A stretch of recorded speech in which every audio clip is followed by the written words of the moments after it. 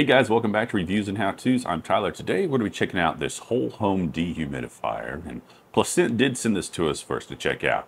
Now, I've been running this for the last few days. I've had decent results with it. No issues at all with it running or anything like that. It has a 2.5 liter capacity here on this tank on the back, which is right here. Super easy to empty this. Got to get a little bit better angle at this. But all you do is you grab it just like that, pulls out, and then it has two holes up here. And you can, dump this into your sink, toilet. Lots of times we'll take this outside, out front, and just dump it into the flower bed.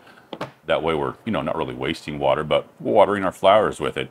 Has a connection here in the back also, which makes it super easy and convenient to be able to dump that water in case you don't want to pull this out. You can just, as you saw right there, a little bit of water already came out on it because, like I said, I have been running it. But then you can hook this hose up to it. And then you could take this hose and run it into a drain, like in your basement, something like that. And then you don't have to worry about taking this out all the time. It'll just automatically dump that water. And then if you don't want to use that, you just screw this back on like that. And then you can stow this to the side somewhere. Now these little plugs back here, these aren't like plugs that work or anything. It's just somewhere where you can plug in your cord to keep it safe during transport. As you see, it does have wheels on here. Makes it really easy to move around. It also does have like a little spring-loaded handle up here up top. You can grab it and pick it up and move it around. It does have a little bit of heft to it though, because it does have that compressor inside there. So the wheels are probably the optimal way to move it around if you're just sliding it around, unless you need to go up and down stairs. But you do have that handle available. Now, speaking of that compressor, you might be concerned with how much electricity this uses. I've got it hooked up right here, and we are going to go over these numbers here really quick. It's currently pulling 120 volts. It is rated for 120 volts. And then right now it's pulling 0.26 amps. And the watts on this is currently at 32.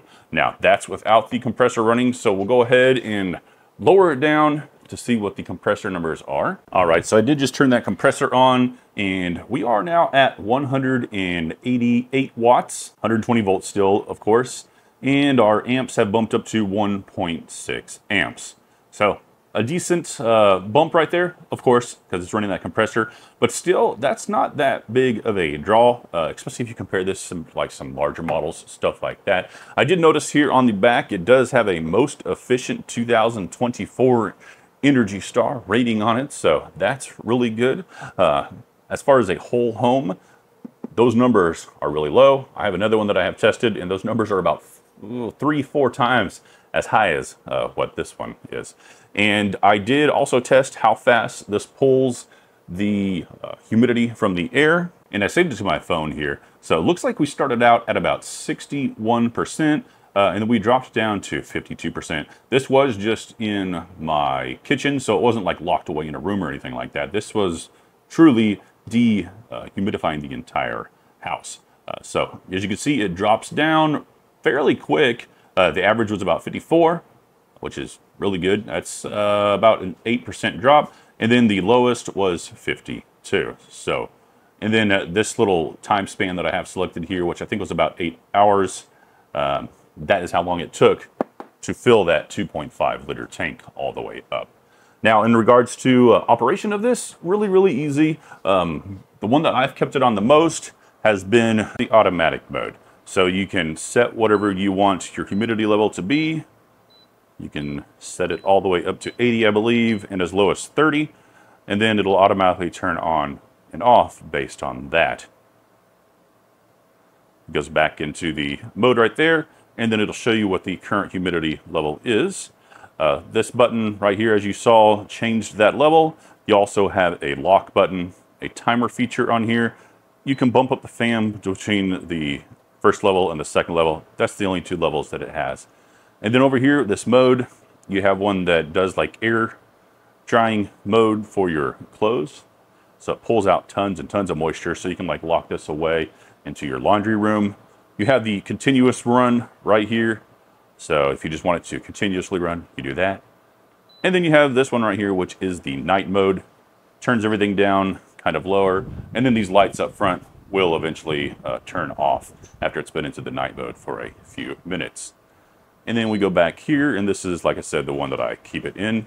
And then this little button right here, if you push it, that's like the little spring-loaded handle, and then you push it back down to lock it back into place. All right, so that's the operations of this dehumidifier. I wanted to go over one other thing with you guys, and that is how loud is this thing. So we'll go ahead and turn on our decibel reader here.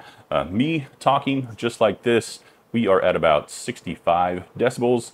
And if I'm quiet, I'll turn on this light on here, and we'll see what it reads.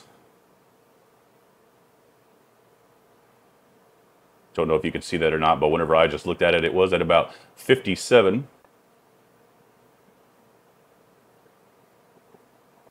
Which is pretty quiet. That's not too loud. Decibel readings, it's like 10 decibels lower than me talking. I can just barely hear this. And then I do also have an air conditioner here in the back that's probably giving us a few readings as well. But overall, I really like it. Nice and quiet. Definitely drops that humidity level down as it says it would. So if you're interested in something like this one, go ahead, check it out.